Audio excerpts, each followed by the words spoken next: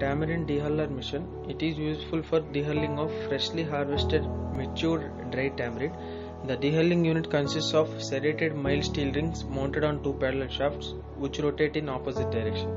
Small pins welded onto the surface of the rings act as beaters to break and separate the brittle tamarind shell, and the dehuller efficiency ranges from 150 to 500 kg per hour, and the rotary drum position is vertical or horizontal, and the dehuller price ranges from 50,000 to 75,000, and it is due to efficiency changes the price may be changing. And it is the hopper running condition. We want to feed manually into the hopper for attaining output as dehuller dried tamarind. Tamarind deseeding machine. The deseeder consists of a rotating fluted stainless steel roller and a stationary rasper. When the dehullered dried tamarind fruits passes between the fluted roller and the rasper, the seeds are squeezed out of the tamarind pulp. Output efficiency ranges from 55 kg per hour, and the tamarind seed removal machine whole machine is manufactured with high quality of mild steel. Export quality is matte powder coated, and machine operates with single phase supply. Feeding of tamarind is manually.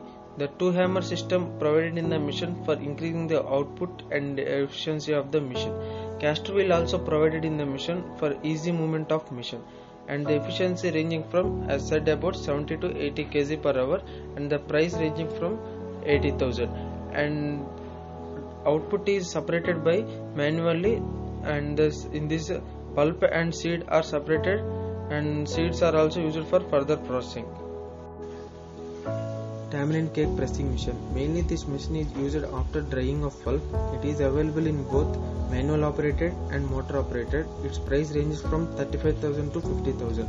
Before placing the dried tamarind pulp in the empty trays of the machine, we want to measure the weight of the dried tamarind and place uniformly in each tray of the machine. And later on, by applying the pressure through rotating the wheel, the pressure is applied on the trays uniformly, and hence it forms a cake shape. After the forming the cake, we want to again measure the weight of the tamarind cake, and later, if it is as per the required condition, then output is good.